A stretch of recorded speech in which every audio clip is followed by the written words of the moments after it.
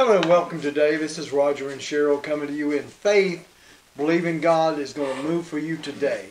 Amen. We are on lesson 17 of Now Faith, and we believe God's going to move in your heart today as we agree with you in faith and just believe that God has great things in store.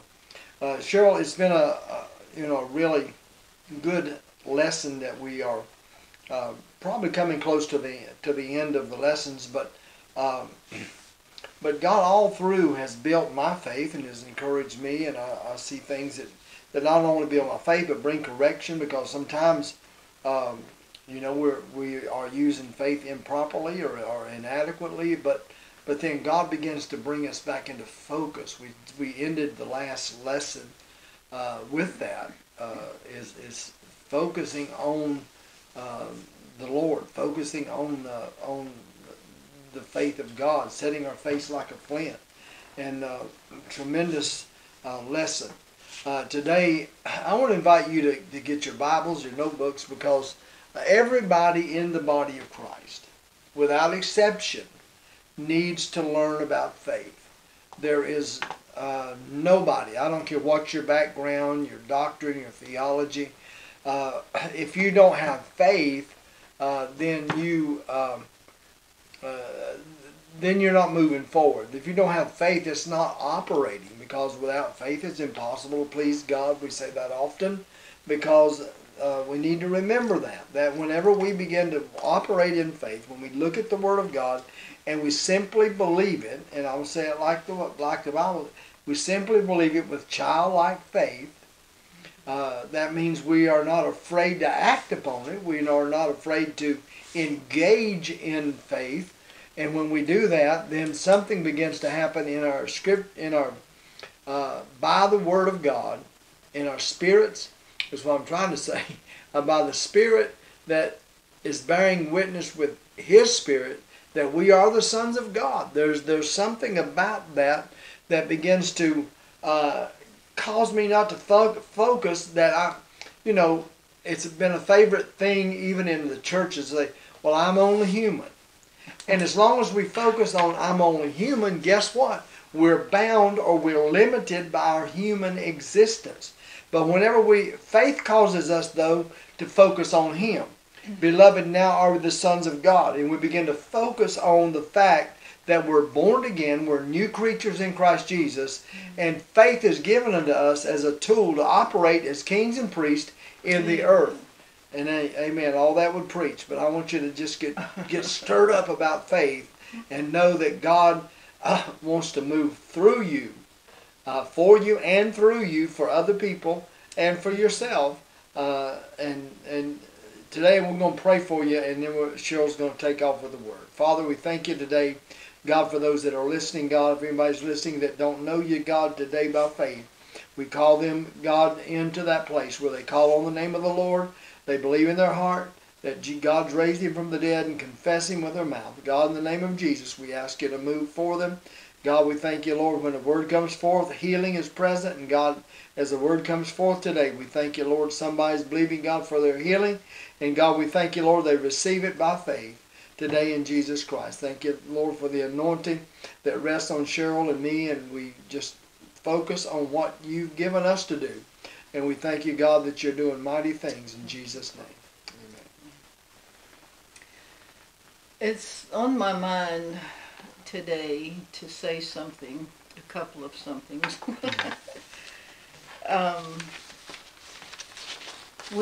Roger and I have heard lately from actually several different sources, even a source when we were in Thailand said this phrase, and that is that we're all broken people. We're all just broken people. And that came to me this morning, and Roger and I have both thought on it. And the truth of the matter is, we are broken. That's why we come to Jesus Christ. Because people are broken because of sin nature, because of the deception of the enemy of our soul. But when we come to Jesus Christ, and we accept Him as the Lord or the supreme authority from now on of our life, Amen. and we give ourselves to Him, He makes us a brand new creation in Christ Jesus. And there is a process of growing, just like any baby that's born. It's, very often we say you don't give a toddler the keys to the car. Well, babies have to be nurtured. They have to feed on milk, and the Bible talks about feeding on the sincere milk of the Word of God, and then you progress until you can take strong meat. And I've thought so much about this. The Scriptures teach us. Help me to be plain with this and clear, Father.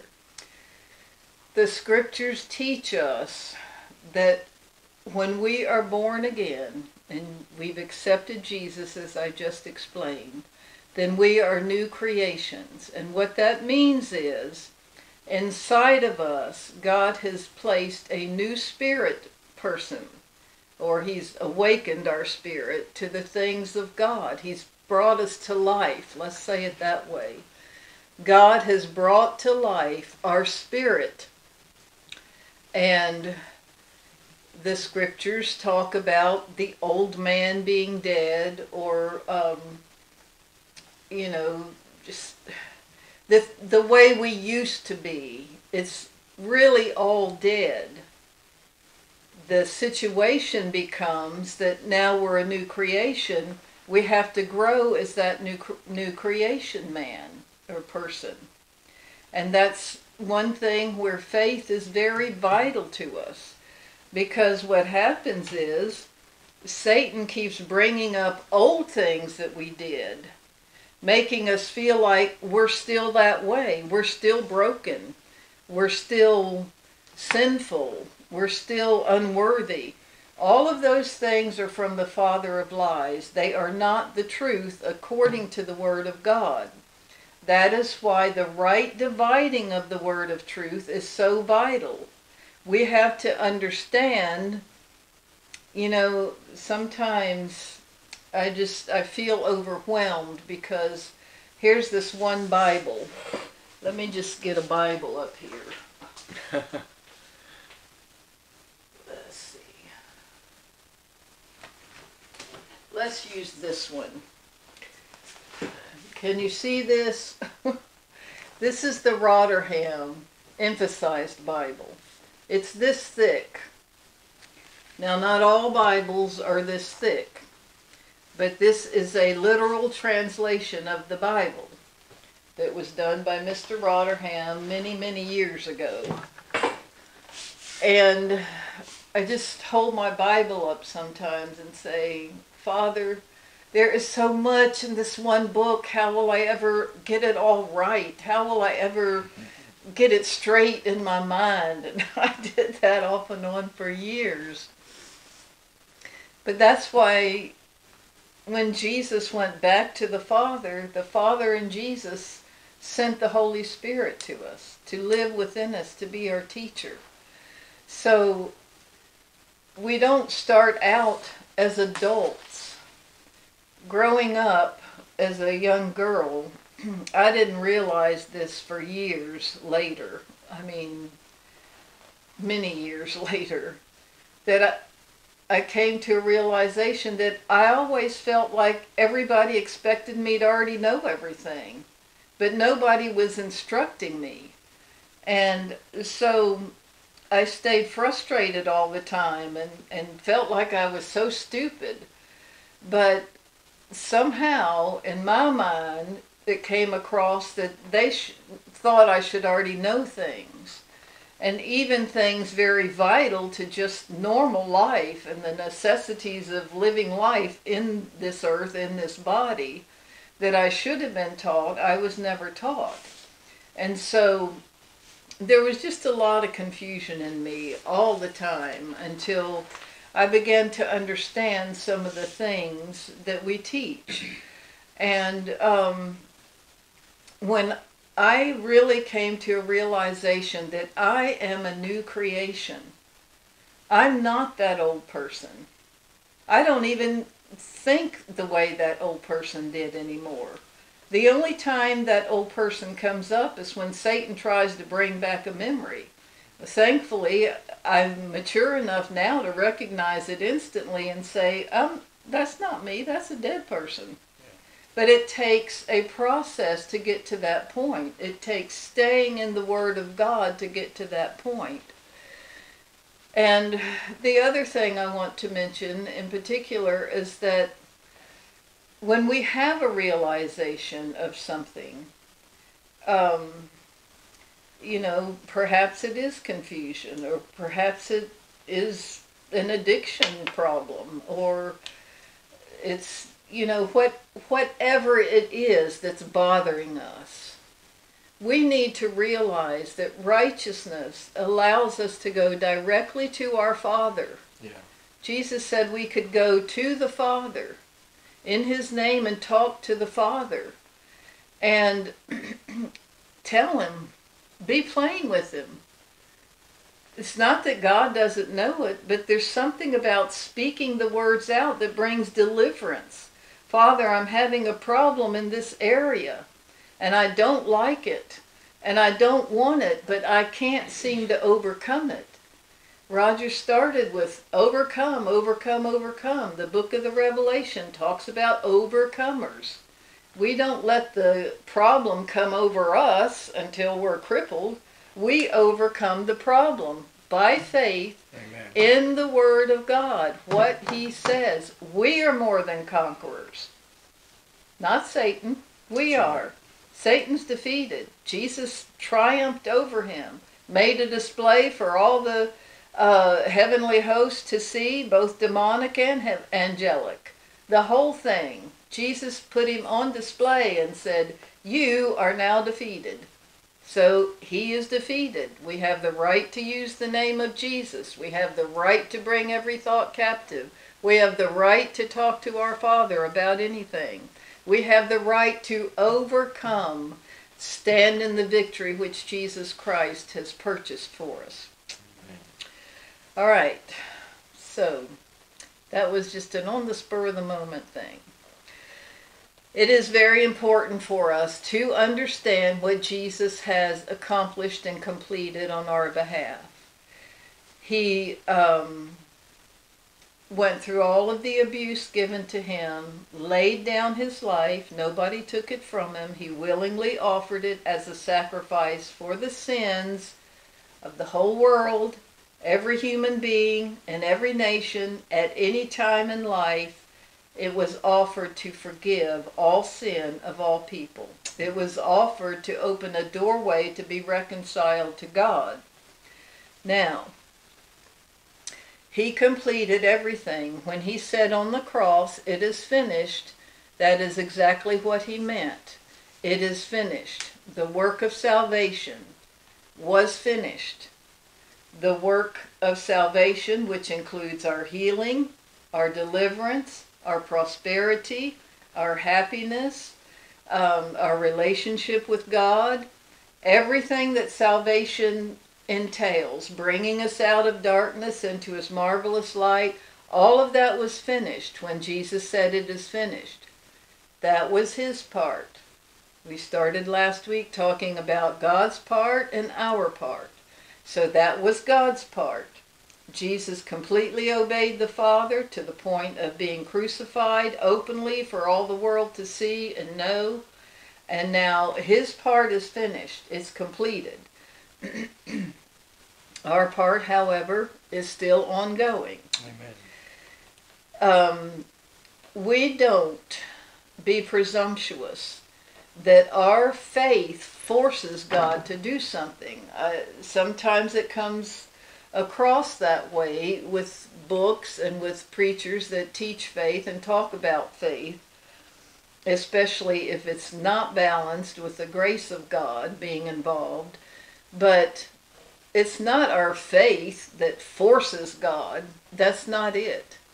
It's not our fasting and praying and all of this stuff that forces God to do something at all. That's right. He's offered these things to us. When Jesus said it is finished, that brought about a whole host of gifts that are at our disposal now, like we talked about in a few other lessons. So, it's knowing what the Word says about our situation, knowing and being very clear and believing that Jesus paid for all of this. The price has been paid. We don't have to pay anything except attention. We need to pay attention to the Word of God. It tells us that in the book of Proverbs. Then we receive. That's our responsibility. Amen. Pay attention to what God says very closely. Receive the gifts and benefits. Psalms 103 talks about that. Bless the Lord, O my soul, and forget not all his benefits, who has forgiven all our transgressions, iniquities, sins, and so forth, who healeth all our diseases, who, I forget all the rest, part of it is he renews our youth like the eagles. He gives us good things, or good words, good thoughts, good gifts. All of these things, it says, bless the Lord and not forget, soul. Talk to your soul. That's not a suggestion. That's a command. We are to bless the Lord with all of our soul and forget not his benefits. That's what Satan tries to do. He tries to make us think, you really don't have any benefits. You know that God is not going to do this. You haven't worked hard enough, or whatever lies he tells you. Distinguish between what God's word says and what the enemy says. All right, so we respond in faith to what the word of God says, and we receive by faith his gracious gifts that he's given to us. Now, in saying that, we walk by faith, not by sight, so we don't always immediately see something. Sometimes we do. But we see, as Roger stated earlier, while we look not at things that are seen, for they're temporal, but we look at the unseen things. So when we're looking at something we have faith for, we get a picture of it, and we see it as though it's already accomplished, because in the spiritual realm, it is already accomplished. Amen. Now it has to come from the spiritual, unseen realm into the earth and manifest. When it manifests, this brings glory to God. It brings glory to the Lord Jesus Christ, because he paid for it. He wants us to have it. All right, so we talked in earlier lessons, and I'll just quickly reiterate this, that God is more interested in building our character than just giving us what we think we must have right now. And it may be a dire situation, but God knows that. You know, he doesn't wake up in the morning and say, oh, my goodness, look what's happened on earth. He knows all this. The scripture says he knows everything, the beginning from the end, and everything in between. So God's not surprised at anything. And the scripture also says he will not withhold anything good. Nothing. He will not ever, ever withhold anything good to those who walk uprightly before him. All right. So God's part is to give all that's good. Yeah. Our part is to walk uprightly before God. And we do that by receiving the gift of righteousness, reading in the scripture how our behavior should be. And yes, it does tell us how our behavior should be. Grace is a teacher. Amen. It teaches us through the scripture what godliness is all about, how godliness dresses, how godliness behaves itself. And so These are things we learn as we're growing and maturing. Wherever you are in your walk of faith, wherever you are in your walk with God, don't receive thoughts that pressure you and tell you you just aren't mature enough. You just don't know enough. Anything that starts with you just don't, or you should have, those things are not from God. That's not how God communicates. That's right. There's a big difference in something bringing condemnation to you and the Holy Spirit convicting or convincing you of something. Because when Holy Spirit brings convictions to us where there's an area in our life that needs to change, He always does it, and it brings peace. And we realize, you are right. This is hindering my walk with God. This is hindering me getting what I've asked for from God. And I want to change this, and I ask you now to remove it from my heart and place in the right attitudes, the right thoughts. And I will get up and I will draw on your help, Holy Spirit, to help me walk uprightly and keep moving forward. Don't receive all those condemning thoughts. God never sends, Jesus said it himself, I didn't come into the world to condemn the world. That's right. We're already condemning ourselves before we know God. But He came that the world through Him might be saved. Amen. All right, so we must resist the temptations to doubt God or to limit God. One reason that God got frustrated with the children of Israel is the scripture says that they limited God, and therefore they limited God by their unbelief. Therefore God couldn't do the things He desired to do for them. So we don't want to limit God. The scripture says with God all things are possible. There's nothing impossible with God. God spoke to me one time several years ago and said, in the kingdom of God, there is no reality in impossible. Amen. That word does not exist in the kingdom. That's right. All right, so there is possibilities with God always. And understanding His ways bring those possibilities into reality in our life. So we must thoroughly, absolutely and thoroughly believe and know that God loves me personally. Say that. God loves me personally. God loves me personally. Yes, me personally. And He desires only good for me personally. Only good for We me. have to make it a personal relationship with God. Amen. It's always been God's heart, and He has never, ever desired bad for anyone. That's why He created the Garden of Eden with all the beautiful things, and life flew out of everything. And it wasn't until Adam and Eve ate of the wrong tree, the knowledge of good and evil, that things began to change and death began to enter the earth. But now we come to the tree of life, who is Jesus Christ, and life begins again in us. And that life continues to grow and grow and grow and flourish in us and cause our spirit, soul, and body to flourish. Amen. All right.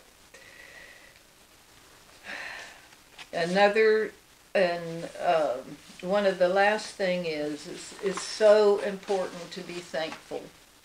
To be thankful to God. And to verbalize that to God. Start your prayers by remembering the things God has truly done for you and give Him thanks for it. Take your time. Give Him thanks for these things. He deserves it. Jesus Christ paid a big price to bring us into the family of God, our Father, to give us a Father that's absolutely 100,000% good.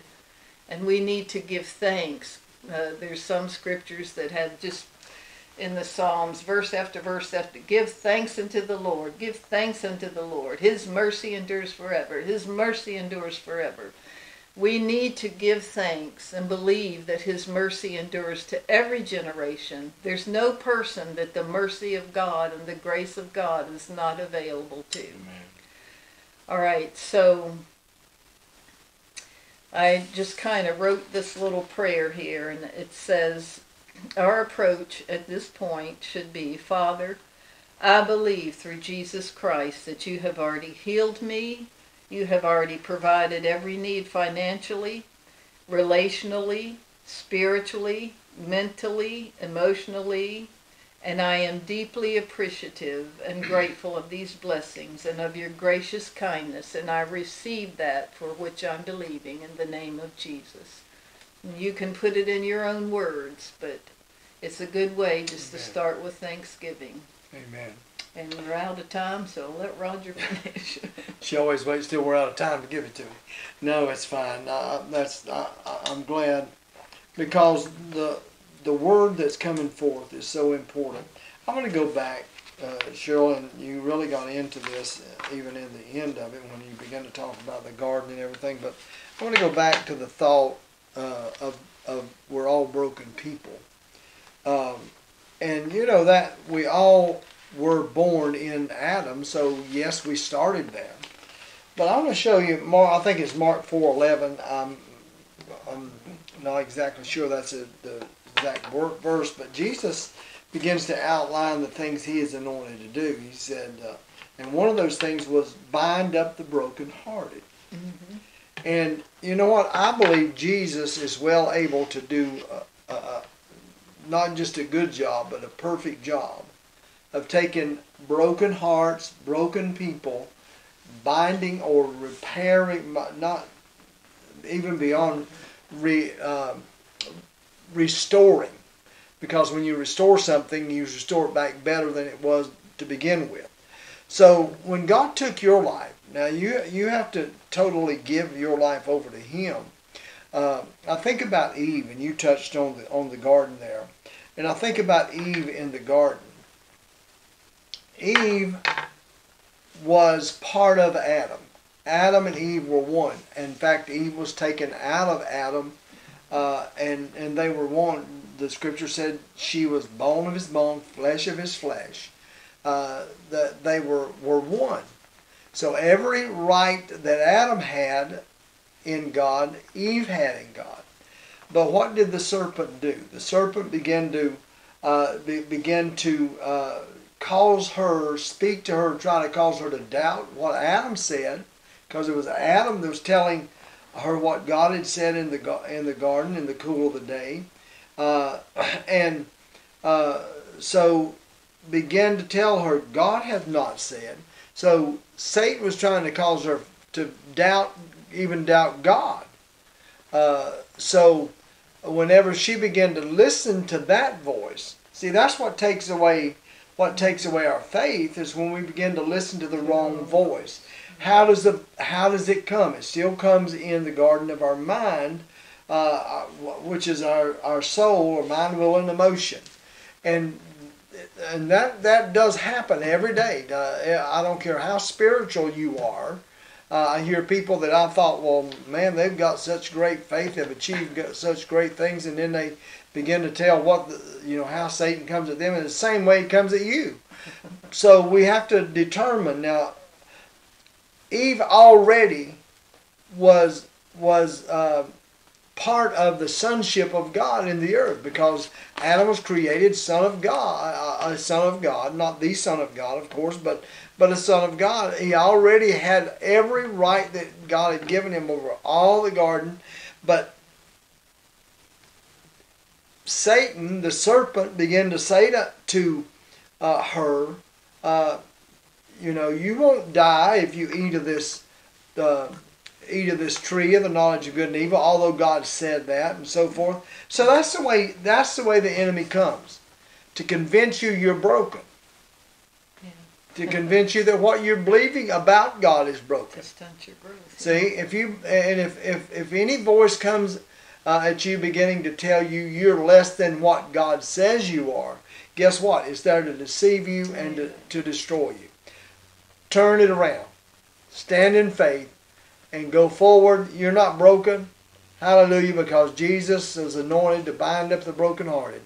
And thank God I'm right here to prove I was brokenhearted, broken in every way, but Jesus came into my life, my heart, and now He's here to stay. Father, in the name of Jesus, we pray for every person that's listening today, God, and I ask you in the name of the Lord, as Cheryl and I agree, God, we thank you, Lord, that you touch the brokenhearted, that you bind them up, God. And Lord, there's no broken people in you, God, because you have taken those broken pieces and you put them back together. You bind up the broken pieces, and God, there's no schism in the body, God. We thank you, Lord, that you have brought us into oneness, into a wholeness in you. And God, we give you praise for it. God, as we stand in faith, believing in Jesus' mighty name. Amen. Well, God bless you, and we appreciate you tuning in. If you can, share an offering with us. The information is on your screen, on your Facebook page. God bless you. We love you, and we appreciate you tuning in today. In Jesus' name.